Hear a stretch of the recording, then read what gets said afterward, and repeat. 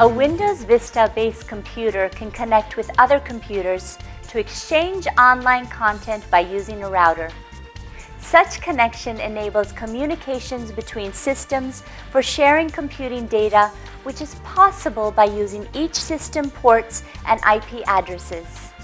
If you want to detect a router IP address in Windows Vista, then follow me through these quick and easy steps. Click on Start and type CMD in the search bar.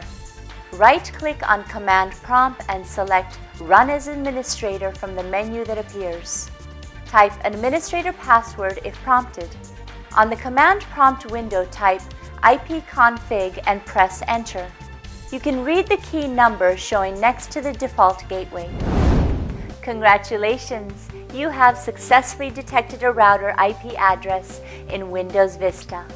If you face any problems related to your computer, operating system, software applications, or peripheral devices like printers, MP3 players, digital cameras, etc., then call iYogi and we can help you fix it. Good karma!